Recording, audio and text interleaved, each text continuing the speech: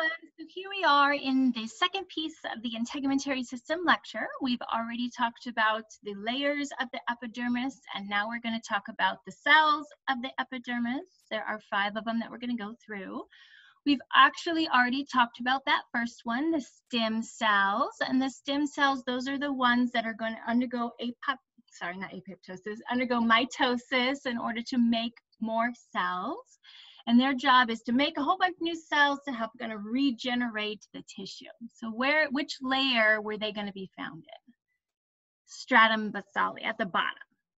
Okay, so that's those stem cells. So the cells that we're going to talk about now are the keratinocytes, the melanocytes, the tactile cells, and then the dendritic cells.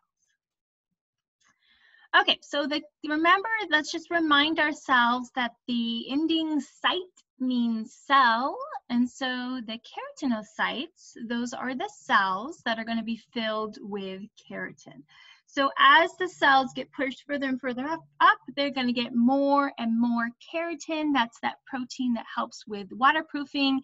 And so by the time they get to the very top, they're going to be basically just sacks of keratin and dead cells at the top, and that provides a lot of good protection. So most of the cells of the epidermis are going to do that, and so most of the cells are the keratinocytes. So I sort of just think of the keratinocytes as the cell of the skin, right? Most of the cells are doing that.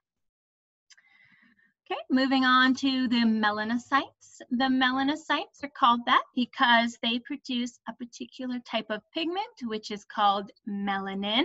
And melanin, what it does is it protects the cells from UV light. And UV light is very damaging to cells. It can damage DNA, which can lead to things like cancer.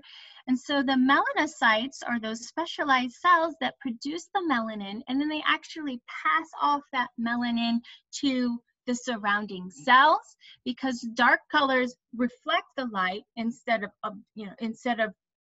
damaging the DNA. It just sort of acts like a little umbrella to protect the cells.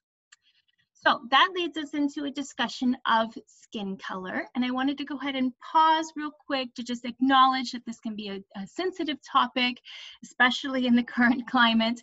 So let's acknowledge it, but then let's also remember that knowledge leads to understanding, and understanding leads to acceptance and love. So we're going to steam ahead in the name of understanding. Okay, so when you look at skin color is a kind of a mixture of various different factors. You have pigments such as melanin, you also have another one called keratin. And then you also have things like blood supply because blood is kind of a reddish color, so that gives some of the coloring, especially if you don't have as much pigment to kind of cover it up. But what we're going to focus on is melanin, because we are looking at melanocytes. So why would you have more melanin, and why would you have less melanin? And let's go ahead and take a minute to look at my cute babies. Oh, so cutey. Anyway, sorry, mother gloating. Okay, so why would you have more melanin? Let's do that one first. And it all boils down to the environment of your ancestors, right? And so if you look at it, and if you look at the variation of skin color in the world, you'll notice that the darkest native populations kind of hover right around the equator.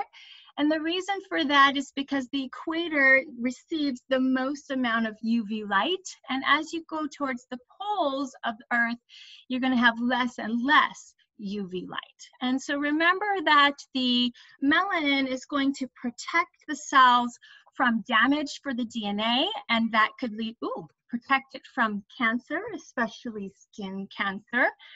And then the other thing I wanted to mention is that the UV light also has the potential to degrade folic acid.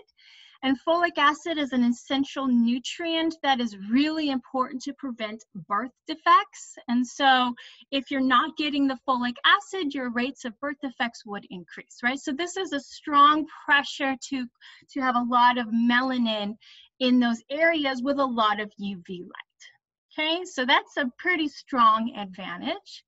And so the question remains, though, is, well, why would you have less melanin towards the poles, right? So you would think, well, yeah, melanin's great. It protects us from skin cancer and protects us from birth defects. Why would we lose the melanin towards the poles? And the answer to that is that it's going to balance another problem. And that other problem is that we need some UV light. That UV light is really important because our skin uses the UV light to make vitamin D. Right, so we can get vitamin D in our diets. You can get it from dairy products and especially fish, which explains why you also have some darker Native Alaskan people, Eskimo people.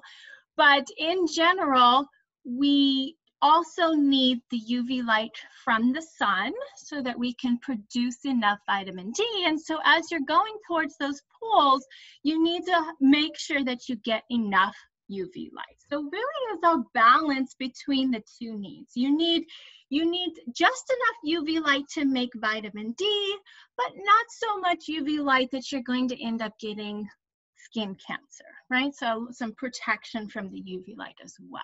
So it really is kind of balance between the two. And that's when you get this big, broad spectrum of skin variation in the earth. Okay, so that UV, I forgot to mention that the vitamin D is important because it helps with depositing the calcium into the bone matrix.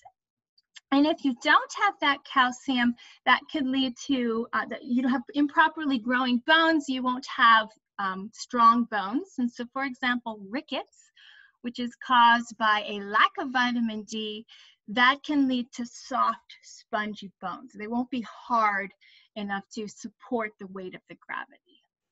Okay? So, balance between the two. So the other thing I wanted to point out is that we live in a global world and we're, traveling all over the place. We don't kind of stay where our native ancestors used to be. So you really want to keep that in mind when you go to different locations. So for example, for me, growing up on an island in Guam, I was just burnt all the time. So you really want to sort of make accommodations for being in an environment that's not well suited to your physiology, to your anatomy. So wear sunscreen if you are a darker complexion and you're moving to, like, I don't know, London or someplace where not a lot of Greenland. You really want to, again, accommodate for that by taking vitamin D supplements, okay? Or, making sure you get enough sun if there's any. And so just sort of balance out your environment. Okay, so that's enough on that. Want to mention a couple of variations. We also have some disorders that can lead to variations in skin color. So for example, vitiligo here, what that is, it's actually an autoimmune disorder that makes it so that the immune system is attacking the melanocytes. And if the melanocytes are being destroyed, you can't make the melanin. And so you get these patchy areas because you're only going to have that immune response in certain areas.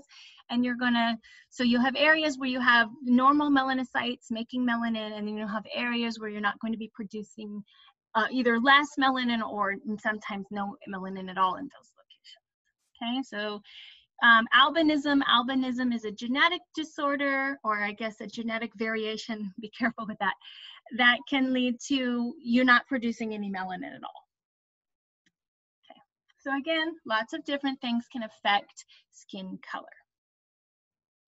On to tactile cells. So what does it mean to be tactile? Okay, so if somebody talks about a tactile activity, it's something that you physically can touch, right? So a tactile cell is a cell that is found in the stratum basale, so the lowest layer.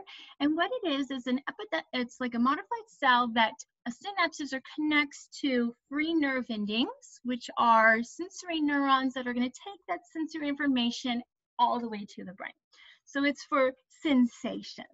So we'll talk more about sensation, general sensation, when we get to the sensory neuron, to the general senses. Okay, so for now, tactile touch. Dendrites, so dendritic cells are cells that wander around in the skin, and they are immune cells, but they're specifically phagocytic immune cells. And what it means to be a phagocyte is that it engulfs things. So phagocytosis is just a fancy term for it eats other things. So this immune cell is going to wander around, and anytime it comes in contact with foreign material or things, pathogens mostly, so bacteria, or in this case a yeast cell, it's going to form these little pseudopods that surround the thing and bring it in, and then it'll digest it and use it, you know, kind of recycle the components, right? So it's going to be part of the immune system protecting you from foreign pathogens. Okay, so what I want you to do right now is go ahead and pause, and I want you to list all 5 of the cells, and then, sorry, I listed once, all the 4 remaining cells, and then list the general function for each. Okay, welcome back. So we have the stem cells. The stem cells, they make more cells so that you can repair and replenish, renew your skin. Then we have the keratinocytes. Keratinocytes, those are just most of the cells. They make up this kind of the cellular, the structure of the cell of the skin. Melanocytes, those provide UV protection by creating melanin, just as it sounds like. Tactile cells do tactile touch sensation. And the dendritic cells, those are the ones that go around and eat things, and that's involved in immunity. Okay, that's enough for now. See you later.